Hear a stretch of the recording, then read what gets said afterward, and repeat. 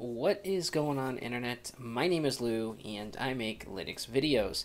So tonight I want to talk about the security of Linux Mint. So recently some news has been made from two individuals from the Ubuntu camp in regards to the security of Linux Mint. Now let me just go on record by saying I think that there is some validity in some of the claims that they've made. However, we're going to get into those, the nuts and bolts of it, and the fact that I really like the Linux Mint project. And this by no means is a bash on Linux Mint. However, in fact, a lot of it is actually defending Linux Mint, but I really feel as though there's an area of opportunity for Linux Mint to improve here. And we're going to talk a little bit more about that. So why am I discussing this on my channel? Well, first and foremost, I've been on the Linux Mint forums and I've seen this question posed. I've also seen comments made to some of my recent Linux Mint videos about the security of Linux Mint, and I really feel like it's something that should be talked about. The vast majority of Linux Mint's user base are often brand new Linux users, and I feel as though I have a responsibility with the platform being my YouTube channel and the voice that I have to help these newcomers to Linux and Linux Mint be a little bit more secure in their experience. Now, by no means do I feel as though the Mint team is putting out a subpar product. I just feel as though the area of this particular area, specifically with the kernel, is something that they could probably do a little bit better of a job in, and I'll discuss my thoughts on that a little bit more down the road. But let's get into it. So Phoronix actually posted an article, and I'm going to include all the links to everything that we're going to be covering in the video description below. And they cite these two individuals, and I'm going to read part of an excerpt from this article. It says, "It's unclear why Linux Mint disables all of their security updates, although to some degree they have tried to justify their disabling of kernel updates by suggesting that such updates could make a system unstable, and that normal users shouldn't get these kinds of updates. Anyways, it is something that might be better researched on their forums, since people have asked a few times over the past couple of years, and they probably have a better idea than us. I can say that it took many months to get a fixed version of Firefox packaged with Ubuntu. This Firefox statement is actually untrue, and Debian had already had security fixes in their package. This puts Linux Mint users at risk and is one of the key reasons I never suggest Linux Mint to anyone as an alternative to Ubuntu." So, with that said, that's just one of the comments. Also, they cited, let's see here, this list of packages, which is actually found on Linux Mint's GitHub. Where is it? This list of packages will never update. Instead of just integrating changes properly with the packages in the Ubuntu archive, they instead suppress doing security updates at all for them. I would say forcefully keeping a vulnerable kernel browser or Xorg in place instead of allowing the provided security updates to be installed makes it a vulnerable system. Yes, I personally wouldn't do online banking with it. So, what do we have here? Do I feel as though these two particular individuals from the Ubuntu camp think that they have the power to sway current Linux users off of Linux Mint by and large and move them to Ubuntu? No, I don't think that these individuals believe that they can do that. However, I think that they're planting a seed of doubt, because if you look at what Linux touts as one of its biggest attributes, it's security. It's the fact that you don't have to run an antivirus software program because of the way that our operating system is inherently designed. It makes it less susceptible to attacks. So they're really striking at the very heart of what makes Linux so great, one of the things, and that being security. So I think by planting this little seed of doubt, they're really getting in the heads of a lot of Linux Mint users. And of course, when you have a site like Phoronix pick it up, it's going to get widespread, and it has. So first and foremost, let's head over to the GitHub that was actually linked in that Phoronix article, and we see a whole list of packages here. Now, honestly, the vast majority of these I wouldn't say are crucial to be updated whenever Ubuntu decides to update them.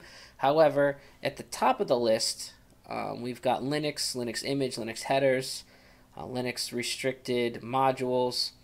I believe that anything having to do with the kernel is definitely a really important update, specifically because there may be some vulnerabilities, and there are several that are found on a regular basis that need to be patched, and then you should update your system to really keep you safe from attacks.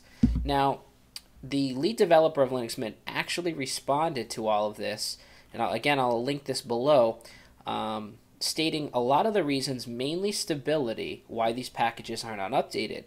However, it is said here that anybody running Mint can launch Mint Update Manager, go into the preferences, and enable level 4 and 5 updates.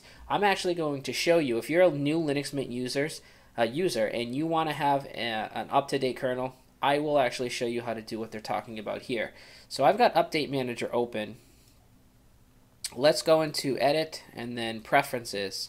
And here's what they're talking about here in this particular article. So we see level 4 and level 5. If you want all of these particular updates to apply, just check all these options and hit Apply. It's going to automatically refresh your sources list. Check for any updates. And then, as we can see here, there isn't actually any updates. I'm going to hit refresh one more time just to make sure.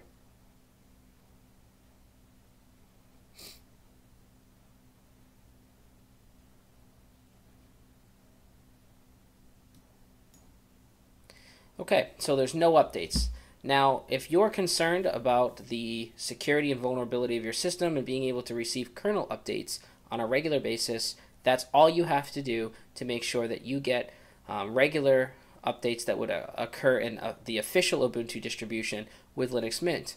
Now, for those of you who may be watching this video and are new to Linux Mint and have no idea what a kernel is, I spent all of about 10 minutes putting together my own custom little graph for you, and I'm going to show you what a kernel is and how it actually, where it fits into this whole operating system. So displayed on the screen here is the graph that I've put together. Now, as you can see, you've got 3 levels. Now, this is probably the most simple, elementary way I could describe what the Linux kernel is, but you've got your hardware on, consider that your foundational level. Then you have your kernel, which sits in the middle, and then your software, which sits on top. So as you can see, the kernel allows the hardware and the software to interact with one another. If you take that kernel out, the software and the hardware cannot communicate. Okay, so now that you kind of know what the kernel does, again, the kernel is what allows your hardware and your software to communicate with one another. Okay, now the kernel also contains a lot of all of your drivers for things like my webcam, for things like my graphics card, things of that nature. So that kernel plays a huge role in the operating system. Now, when there's vulnerabilities in that kernel, being that it plays such a significant role, you can see how if an attacker got in through a vulnerability in the kernel, it could wreak havoc on your system. Okay, so my suggestion, Linux Mint makes lots of tools to do routine everyday tasks. I really feel as though this is an area of opportunity for the Mint team. Why not enable these updates that I just enabled by default? However, if an update's available and it's a level 4 or 5, which Linux Mint feels as though these may be updates that could possibly make your system unsafe, then provide a dialog box and a warning and ask if we want to apply these updates or not.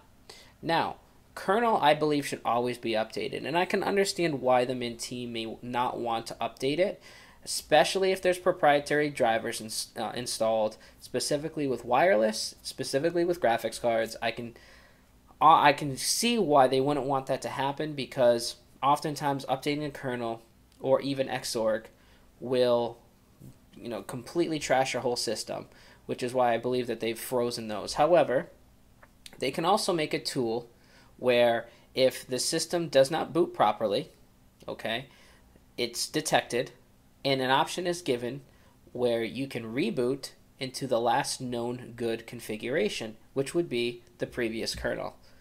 Simple enough. This would not take a very long time to implement, and I think that it would fall right in line with the user friendliness of Linux Mint. The normal user is not even going to know what a kernel is, or and also they're not going to know that to go into their software or the update manager and enable those level 4 and 5 updates. They're just not going to know that. Okay, so do I believe to a certain extent the security of the Linux Mint user could possibly be at risk? Yeah, I do, on a kernel level. That Firefox statement that was made is also addressed here. Linux Mint uses the same Firefox packages as Ubuntu from the same repository. Firefox is a level 2 update, so every Mint user receives it by default. Okay, so the only ground that I feel as though those individuals have with the Mint team is on a kernel level.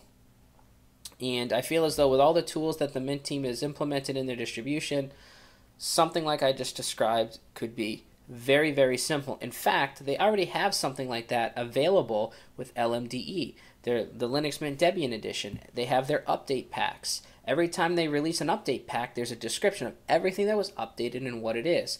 So take that same technology, apply it to these Ubuntu updates, to just the level 4 and 5 updates, and also create a tool so if the system doesn't boot properly or something's not working, it will give you an option to reboot into an older kernel configuration. Now, of course, this is something that's going to help the new Linux user, because all of us know if your system doesn't boot with an updated kernel, all you've got to do is get into the grub menu and boot from a previous installed kernel that you knew worked, and you should be fine if that's what messed up your system, and a lot of the time it is. So, you know, Clem also talks about in here, he makes a comment which I actually think is pretty funny. He said anybody running Mint can launch Update Manager, and he tells you how to go into the preferences and enable level 4 and 5 updates. But here's the hilarious part. He says, thus making their Linux Mint as secure and unstable as Ubuntu. He took a little pop shot right there at Ubuntu. And you know what? In all fairness, if those two guys want to open their mouths and talk about the Mint team, they really need to look in the mirror, because I'll be quite frank, there's very few distributions that I try and test that have as many bugs as Ubuntu. Ubuntu is bug-ridden. Now, I'm not hating on Ubuntu. Of course, I'm using Linux Mint, which is using a lot of the Ubuntu system. But, you know, in all fairness, Ubuntu has its fair share of problems. And a lot of the updates that Ubuntu pushes, we're also assuming that every update that Ubuntu actually pushes out is, first of all, for instance, if Ubuntu kernel developers patch something in the kernel, we're trusting that they're a kernel expert. And I'll be honest with you, I've had a lot of issues with stock Ubuntu kernels and updated kernels. In fact, a lot of the time I'm going to kernel.org, I'm getting all the vanilla sources, and I'm compiling my own kernel because I've had issues with the Ubuntu kernel. So I wouldn't exactly call them the kernel authority. So just because they push out a kernel update doesn't always necessarily mean that it's a great update either. So with that said, I love Linux Mint. I think it's a great system. I showed you guys how you can easily actually get all of the updates that are coming directly from Ubuntu and the official Ubuntu distribution in your Linux Mint system. Also, if you want to update your kernel another way, and I have videos on how to do this, you can always go to the Ubuntu kernel mainline PPA. Oftentimes, if I don't want to compile my own kernel and just want to test something out, you can come right down here. For instance, they have Linux kernel version 3.12.1, and you can download the kernel and just update it yourself. And oftentimes that's what I do. That's what I'm doing here. I'm running Linux kernel 3.12, and I got it from the kernel mainline PPA. So you can always just pull the kernel down yourself and manually install it. But that's up to you. Hopefully this video was helpful. especially if you're a new Linux Mint user and you're not sure what the kernel even was, but you've heard maybe on the interwebs here that Mint was unsecure. Lay your head to rest. The only real thing out of that whole list that I feel as though should be updated on a regular basis is mainly the kernel. I've got plenty of kernel videos on how to actually either compile your own kernel, install it from the mainline PPA yourself, and in this video, of course, I showed you how to enable all those updates in the Linux Mint system, so you're getting all the updates that the official Ubuntu distribution is getting itself. So as always, guys, I really appreciate your support. Thanks for watching, and we'll catch you in the next video.